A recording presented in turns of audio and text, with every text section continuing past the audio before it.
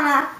I'm gonna just start off by saying making friends is already hard, but making friends when you have a disability is even harder. I'm gonna tell you guys some tips how to make new friends with a disability or cerebral palsy if you wanna make it like that. But taking the time and going out to talk to people is one of the things that you may want to do or want to do, because if you don't reach out to people, they'll only see you as little, or you just don't want to be bothered.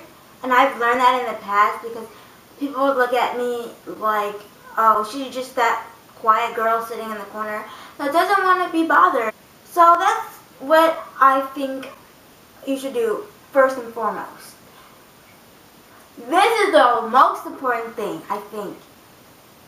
Before someone questions your disability, what I like to do is I like to tell them, because for me, I don't like when people point it out in an obvious way. I like it when they ask questions, but saying, oh, you walk like that.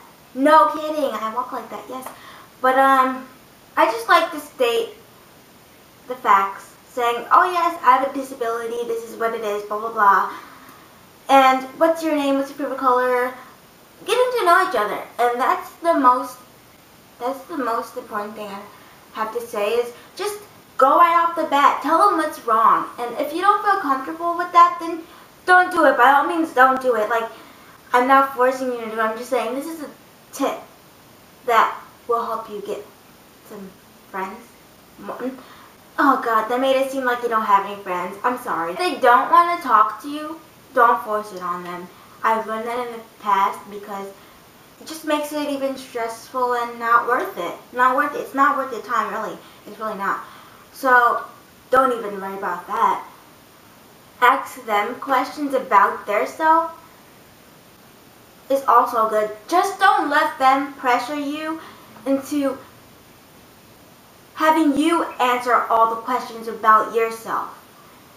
Let them answer some questions that you want to ask them, because that's how you make the two-way connection in a relationship between two people.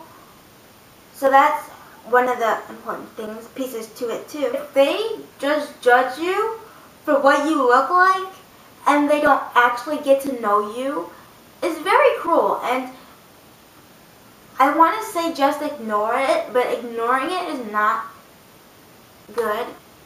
Tell them about yourself. Maybe they'll understand once you tell them about yourself. Maybe.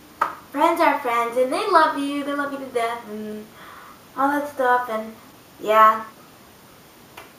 Please leave a comment down below as to what videos you would like to see me do relating to cerebral palsy.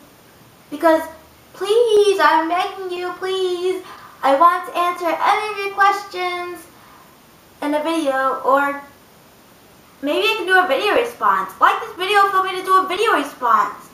And if you do, you can message me and I will do a video response, or maybe a live stream in the future. So, yeah. Don't forget to subscribe if you're not subscribed already, and I'll see you guys next week. Bye!